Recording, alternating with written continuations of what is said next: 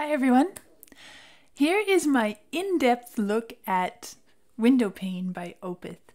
I listened to my first Opeth piece a few days ago and it was Windowpane, and I ended up spending quite a bit of time with it as I was thinking through the music and the interpretation and all of these things that go along with that piece of music. And I also did, of course, some reading about the band, about the musical style, even how people view this particular song and what they think of it. And it surprised me a bit because I found that a lot of people think of this as being a very dark, heavy, even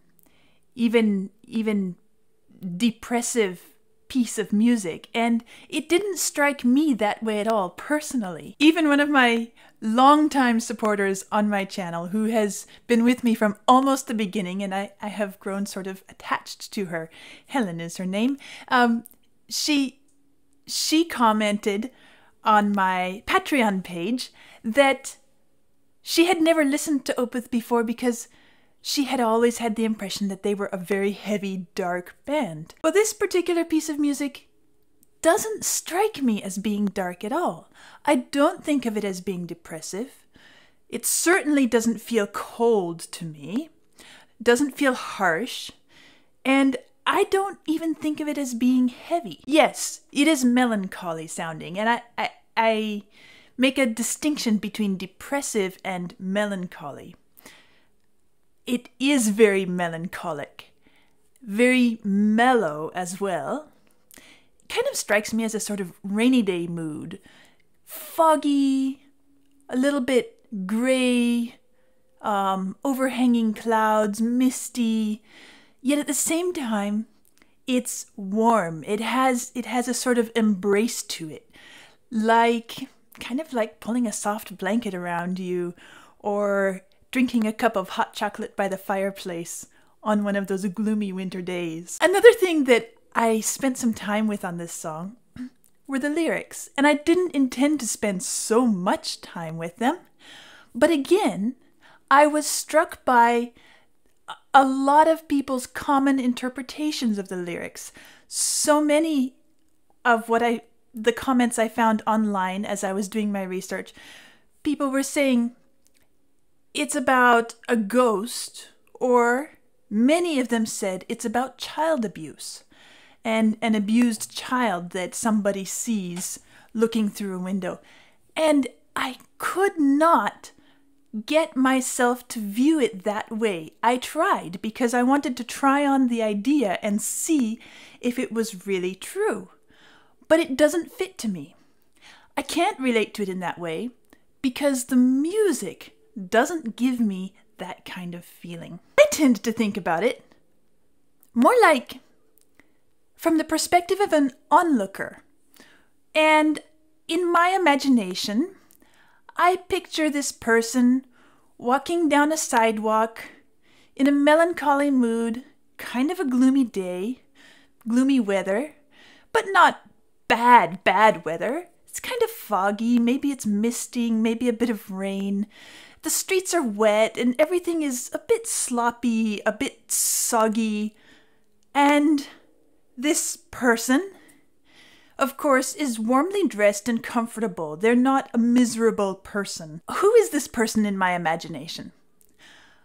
For some reason, and I can't say exactly why, but for some reason, I think of this person as being a fairly well-to-do, middle-aged or slightly older businessman type, but gentle and sensitive, and he has some troubles in his own self that he feels, and he's just kind of walking along in a contemplative, sort of absent mood. And as he walks along, he sees a face looking out an apartment window, and for me, the window is up several stories. I don't know why. I'm just telling you what comes to my mind. It's interesting how many people think of this face in the window as a child's face. But to me, it's an old person's face. In fact, at first I thought of it as being an old woman, an elderly woman. Well, as I went through the lyrics, I ran into a little problem with that because later on in one of the verses, it says he. And so then, of course, I had to shift my perspective to an elderly man's face, which also works. And for me, as I'm going through the first two verses, they are telling what this observer, this gentleman walking down the street, sees in the window and his first impressions. The next two verses, which follow, are the ideas which develop in his mind about this unknown individual. He sees this face, and somehow it gets his mind turning and building an image of that person's experience in life, but it's based on what he perceives, the glimpse he saw of the older gentleman's face, and the imagined story of what his life must have been and what his experience is now. And then finally, the last verse, again from my perspective, is this gentleman walking down the street, the observer's awareness of how his own perceptions come from his own experience, perhaps even his own fears, as if he himself is afraid of ending up alone, lonely, uncared for, due to the things that have gone on in his own personal life, his personal losses and experiences and so forth. Why do I interpret it this way? Because it's the mood the music sets for me. And there are even things within the music that help to color and paint this image in my mind. It's not the only image. It's not the only interpretation that's appropriate. But to me, the music sets a very inward-focused, melancholy warmth. And if I am trying to interpret it as the very common interpretation is, being about a child in a known abusive situation, I simply cannot get that picture to align with the musical setting.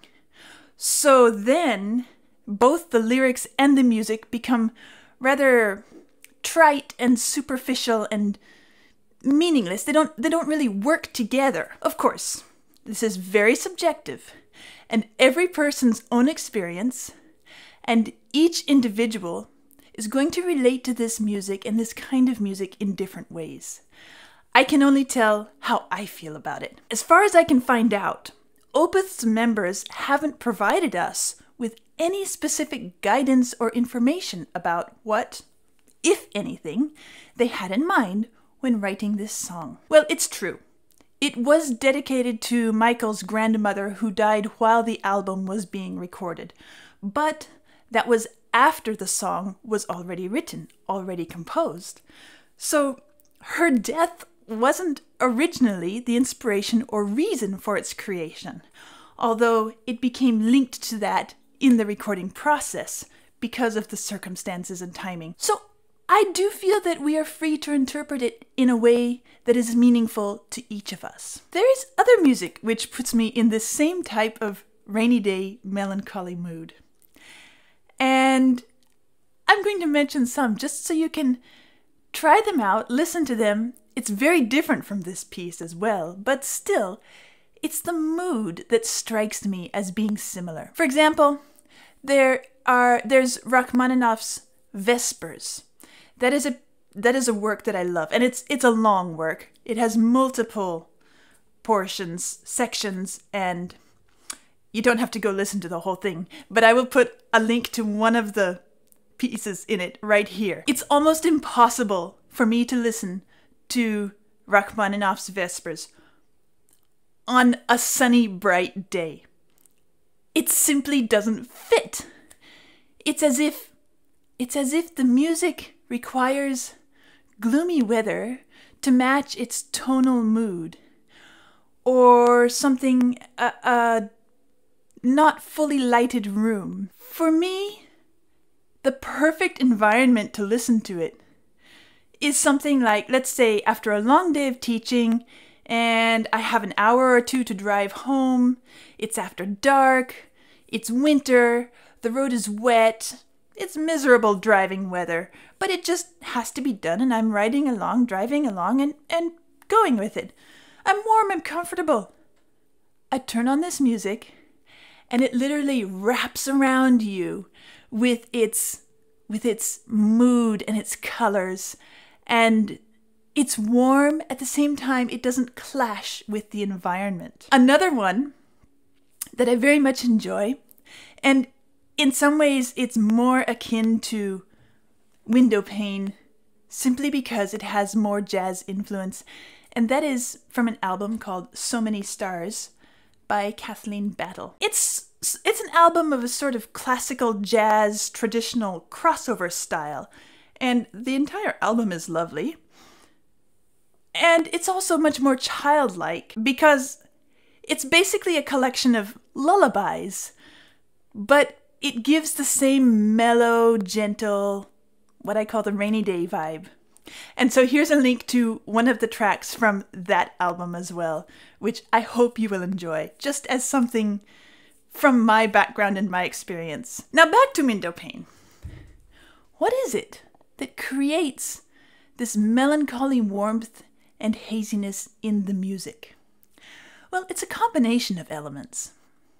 First of all, we have the jazz style chords. Now, in previous videos, I have talked a good deal about simple harmonic design and basic chord structures and usages from time to time in relation to various songs. Now, this one is very much built off of jazz-style harmonies and chords. And they use what we call a lot of 7 and 9 chords. I want to show you what that is, and I will in a few moments. Another thing has to do with the tone of the voice that's singing. It's sort of a fuzzy, hazy sound, very gentle. The instrumentation is quite gentle. There are the warm acoustic guitar sounds. The bass has a warmth and mellowness to it. The drums feature as more of a textural element rather than something that really drives and powers the piece. And then of course we have the obviously synth strings, which again just fill out the tonality a bit in a soft way. There's also an avoidance of sort of tonal conclusiveness in the melody. And I will show you what I mean by that in a few moments as well. There is a lightly syncopated rhythmic pattern. And I say lightly because it's quite a consistent pattern throughout the music. And so this syncopation settles into its own relatively predictable feel. And once it becomes predictable, then we don't feel it so much as syncopated anymore. And then of course, we have the repetition of motivic figures to establish a sense of location identity. And finally, we have the guitar solos, which are incredibly expressive. We could say that they're blues style. They have this singing quality. And one little thing that I'm going to talk about in a few moments is that they are always set over the same rhythmic or harmonic material as came just before the solo. And I want to show you how that works in the music as well. So we have a lot to go through here. Let's start with the chords, because these jazz chords are, I'm going to say more complex because they have more elements. That doesn't mean that they're harder to understand. So for example, instead of having simply an F minor chord made of 3 notes, like say this one, and I can play that, and it sounds nice enough, right? Now, if I count from the bottom, F, 1, 2, 3, 4, 5, 6, 7. All right, I'm going to add that seventh note to this chord.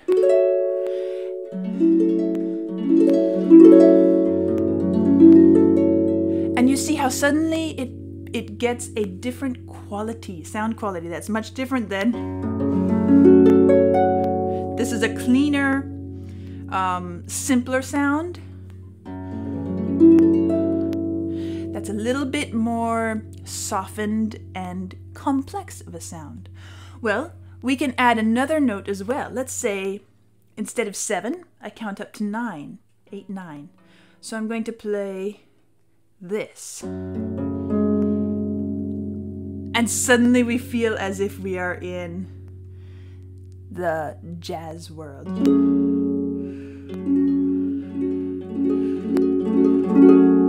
Or the impressionistic, romantic French world as well, which you hear a lot of on the harp. So it's interesting that impressionist music, classical music, and jazz music have a lot of common tonal sounds to them. And this entire first section of Windowpane is built off of this specific chord, which we call an F sharp 9 chord, because I have the F sharp minor and I add the 9th note above F sharp. So we've arranged these, or let's say Opeth has arranged these in this pattern.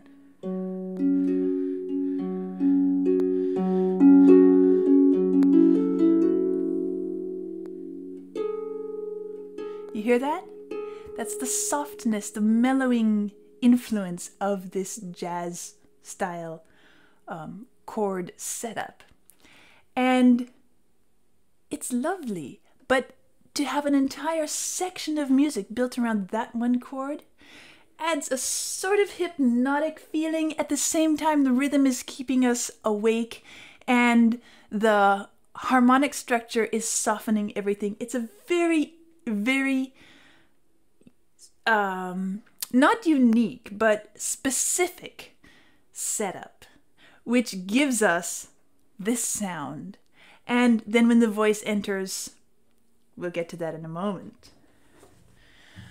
We have this entire introduction to the music, which is quite long, built around this F sharp 9 chord.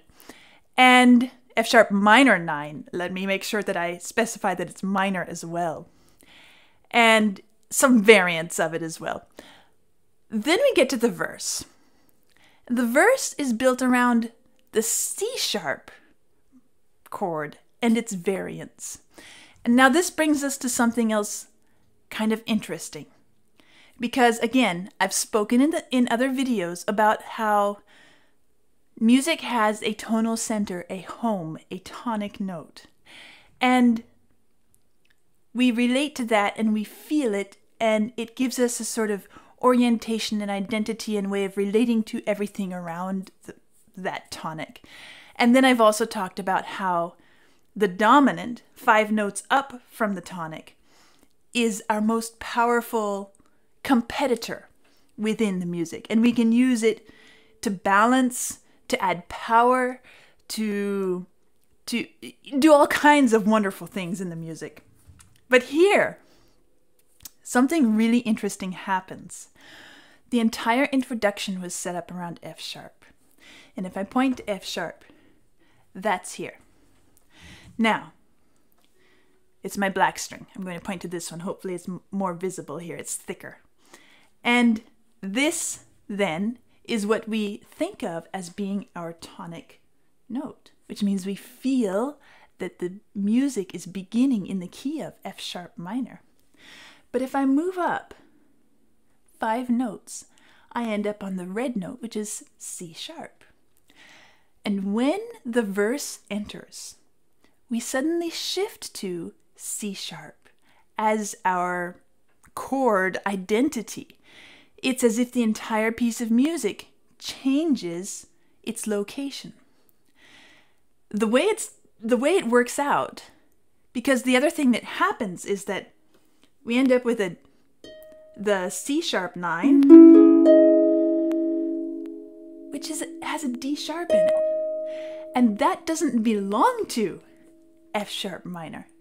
So it suddenly disorients ourselves. It makes it feel like, wait, what key are we in? And suddenly what we felt as being the tonic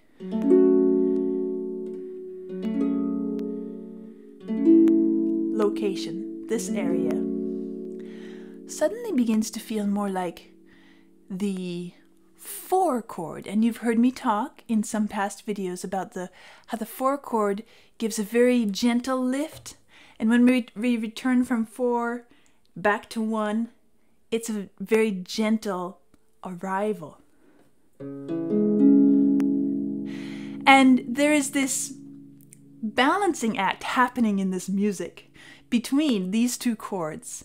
And we can argue whether we're in one key or another key based on some little subtleties, which I won't go into because it's probably not that interesting unless you're really crazy into music theory. But I just wanted to point out that we have this center and then we have this center. And the music is going between those 2 a lot. In large sections, the intro is here, the verse is here. And then we go back to where we started. And it happens multiple times in the music. And so, in this verse, we find ourselves in this C-sharp world. I'm just going to call it the C-sharp world. That's a good way of thinking of it. And the voice, the way it's sung, it makes it feel as if we belong in this C-sharp world, and yet we don't arrive at this C-sharp world, at the C-sharp center, for quite a long while. It gives it a sort of inconclusive, meditative, floating, not highly distinct, maybe we could even say aimless. I don't mean aimless as in having no sense of direction at all, but aimless in just kind of floating, meandering, wandering. For example, we start here. That's the main sketch of the melody, which happens again. And then as the verse continues, we find ourselves finally arriving here, and it feels quite a good deal like home. But this is our C sharp. And so in this entire section, we feel like C sharp is home, even though we don't really settle there until kind of the last minute, just before we go back to our F sharp world. And this conclusiveness, this arrival at C sharp in the verse is quite definite. You'll hear it, or when you sing it, you'll feel it. That when we get to this note, it feels like we've finally arrived, and we could even stop the song there and feel quite comfortable ending it in that moment. And then of course the music goes on, and it has some filler stuff, some chords, the synth strings. We're all still centered in this C sharp world until the very moment at which the first guitar solo enters. And magically, in this moment, as soon as the guitar solo enters, we suddenly feel that the conclusiveness, the point of arrival, is that first chord on the guitar solo, which is our F sharp minor again. And so this is just a really interesting way of setting up a piece of music where we're being moved from one place to another and back again. And it's done in such a way that every time we move and we are set somewhere, we actually feel like we belong there. Now, so much of this song is set around those 2 chords that I've spent a lot of time on. But then we get to a sort of middle section, and I'm going to talk about the setup of this song, the structure, the outline, the architectural design of it in a few minutes. But first, let me talk about this middle section, which I'm going to dub the echo section. And here's exactly why. Because we hear this sound, and then it's echoed. And you hear it multiple times. And it begins to drive itself into us, and we just live there. There are synth strings happening. There's a little bit of percussion. It's very peaceful, reflective. And then, just when we almost feel like we've heard it too many times, it shifts up just a bit. So then we hear a half step higher. Same thing, but it feels like there was just a little bit of brightness, or we've looked up, and we hear that a couple times. Maybe we're looking up at the window, and then we come back down. And that repeats several times. And so this echo section is the first part of what I'm going to call a mini sandwich right in the middle of the piece of music. And then we have this, not a full verse, but this sort of vocal, we could say bridge perhaps, that is sandwiched right in the middle. It's the middle of this echo sandwich. So we have the echo section, then we have the vocal part, and in it, it follows, the tonality of it follows the same general sketch of sitting on this chord that was the echo section. And then for a moment, you'll hear it lift. And then it returns. And then, to close off our sandwich, to put the last piece there, of course, the instrumental echo returns. And so we have this little enclosed, wrapped up sandwich right in the middle of the song. Now, the next portion does darken. This is the one part of the piece of music where it feels darker. It takes on almost a foreboding quality. I feel like it's as if there are maybe some dark clouds rolling in across the sky, but I don't think of it as being the outer sky. I understand it to be a turning inward. This picture of our onlooker and the way he's building in his mind the story, his imagined story of this nameless person that he has seen through the window pane, the assumptions he's made, the story he's built for his character, all of these coming from his own heavy loneliness, losses, fears, memories, and life experience that he's carrying.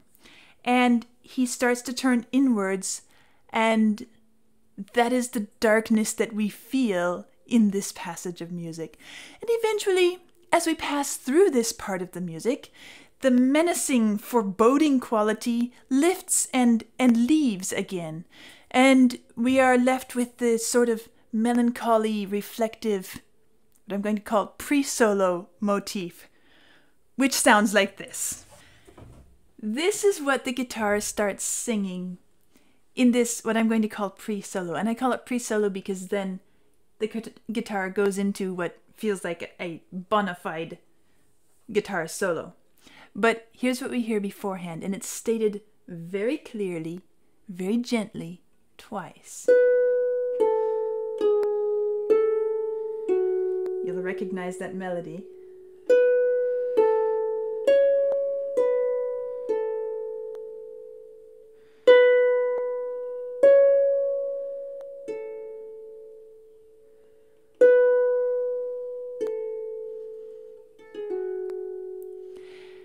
You could almost make a whole piece of music out of just that sweet, gentle melody itself. Now, this melody is built off of two chords which support it. we have this chord, and then we have this chord. And then when it goes to the slow part where it's going, we have this chord here.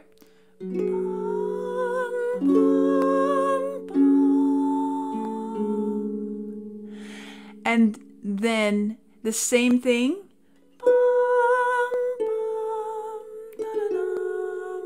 With the same chords.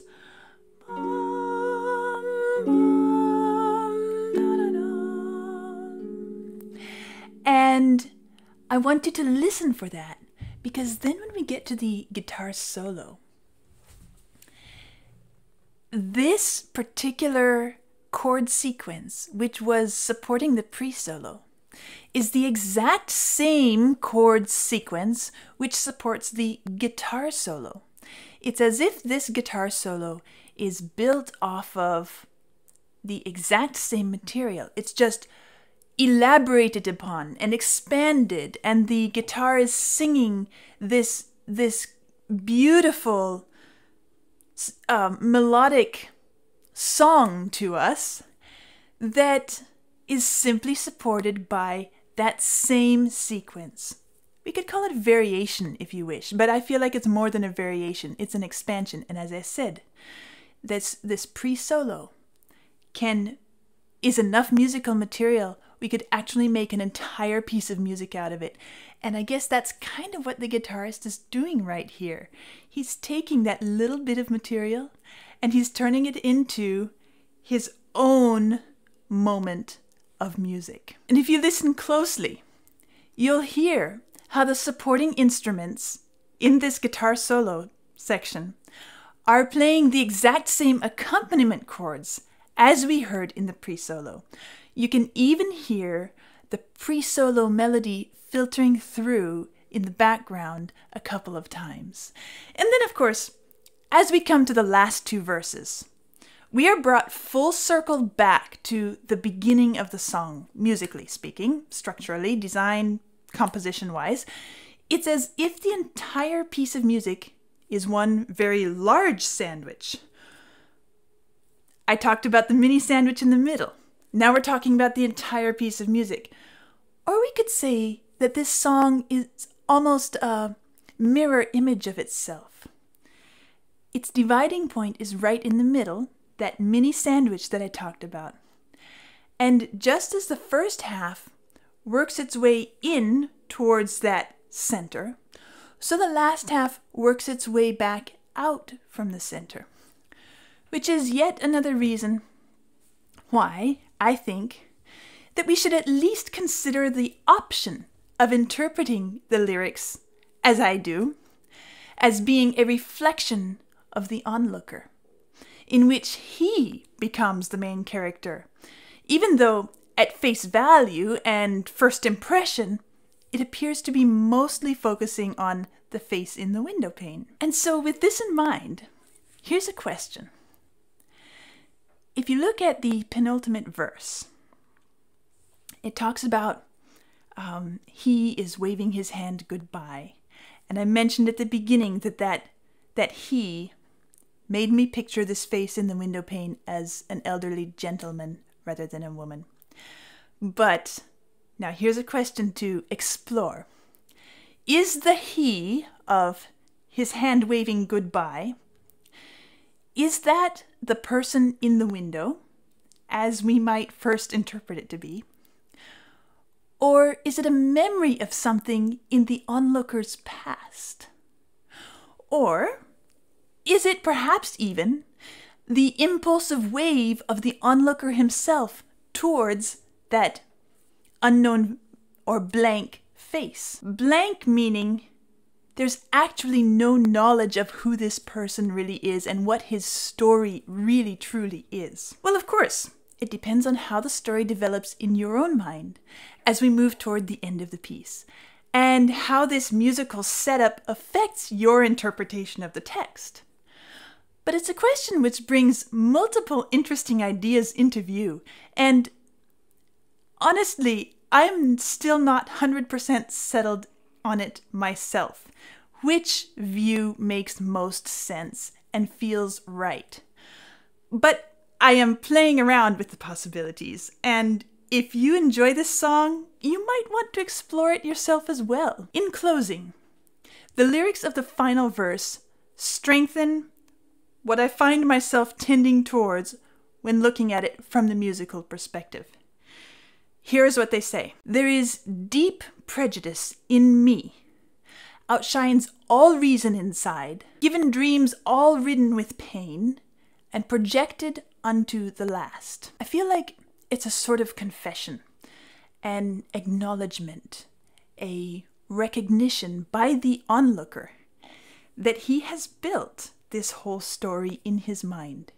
He has projected his own self onto this nameless face in the window, based on his own personal experiences, hopes, fears. It's a beautiful piece of music, with a special gentleness overall, which I feel like it asks us to look below the surface to see what else we can find there. I have enjoyed spending time with it, and I wouldn't be surprised if I return to it for my personal enjoyment in the future.